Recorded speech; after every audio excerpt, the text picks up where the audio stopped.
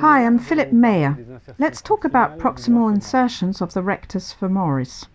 The rectus femoris muscle has 3 proximal insertions.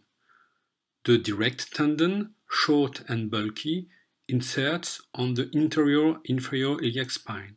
The indirect or reflected tendon, longer and thinner, inserts on the lateral side of the acetabular labrum.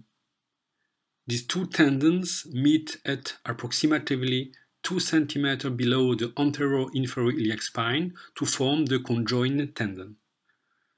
The recurrent tendon, which is inconsistent, has its origin to the capsule with the iliofemoral ligament. Described as a fibrous expansion, it merges with the deep fascia of the gluteus minimus. It is rarely seen at ultrasound. The thin and flattened myotendinous junction of the direct tendon sequence the superficial aponeurosis of the proximal third of the muscle, particularly so in its anteromedial part. The fibers of the indirect tendon, posterior components of the conjoined tendon, take the shape of a comma and form a conjunctive sagittal band, then continues up to the distal third of the muscle. There is hence not one rectus femoris, but 2, formed by 2 muscles, intertwined with one another. A proximal tubular part centered by the sagittal ridge located at the anterior 2/3 of the thigh, surrounded by a peripheral biarticular muscle.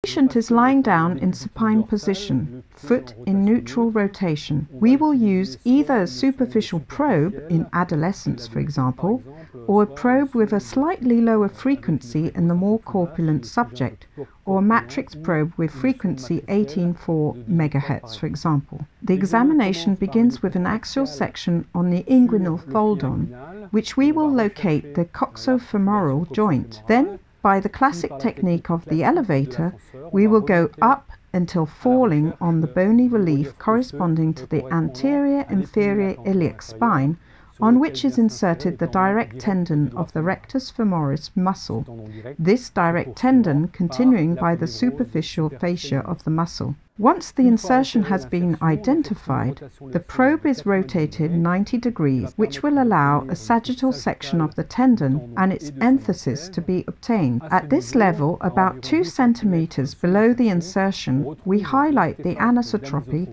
artifact, which corresponds to the crossing of the indirect tendon. A good sign of rupture of this indirect tendon is the disappearance of this artifact. To explore the insertion of the indirect femoral tendon, which is inserted on the acetabular edge, we start with an axial section just under the anterior inferior iliac spine. We then perform a lateral translation of the probe towards the greater trochanter, and with small up and down movements, we will highlight the indirect tendon of the rectus femoris, which appears hypoechoic because of its orientation relative to the ultrasound beam.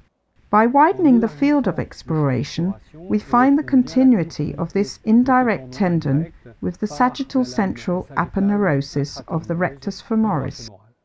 Once the direct tendon has been identified, we will perform a 90 degrees rotation of the probe to explore it in its minor axis. Here again we can use small movements in the orientation of the probe, which makes it easier to spot it with anisotropy. The tendon is located on the surface of the joint capsule, and more precisely of the iliofemoral ligament and the labrum. To finish, we start again from the insertion of the direct tendon on the anterior inferior iliac spine, and by the elevator technique, we will start towards the proximal and anterior portion of the thigh. We find the muscle at this level, which is well formed of 2 parts, a central part with the sagittal aponeurosis, which is a place of many tears, and a peripheral part coming to include the central part. Below you will find the 3 large muscles, vastus medialis, vastus lateralis, and vastus intermedius.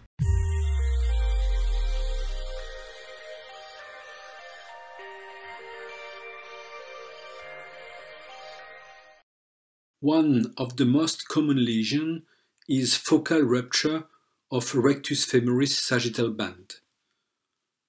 On axial ultrasound exploration, the lesion present as an central pseudomass, white arrows, surrounded by an edematous hypoechoic ring, white arrows heads, with blurring of the sagittal band, here small arrows, is the classical bull's-eyes appearance. It's the sagittal section that reveals the interruption of the central fibrous band. Small yellow arrows. Superficial peripheral myoaponeurotic lesions are uncommon. On the axial and sagittal exploration, there is an echogenic thickening of the superficial aponeurosis of the rectus femoris, white arrows, in continuity with the direct tendon. Proximal avulsion of the rectus femoris are uncommon in adults. In case of a partial injury, lesions of the direct tendon are more frequent and have a high rate of functional recovery. On the sagittal ultrasound section A and B, centered on the anterior-inferior iliac spine, the direct tendon, arrowhead, appears to be thinner, small arrows, above the myotendinous junction, thick arrows.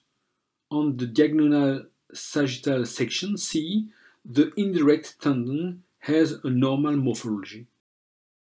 In case of a complete injury, there is a progression of lesions that start at the level of the indirect tendon, then of the direct tendon, and ultimately of the conjoined tendon, leading to a tendon retraction that may require surgery. Ultrasound A and C show a complete lesion of the direct tendon, white arrow, with an interstitial lesion of the indirect tendon, arrow's head. MRI confirms the lesion of the two tendons with a bald aspect of anterior-inferior iliac spine.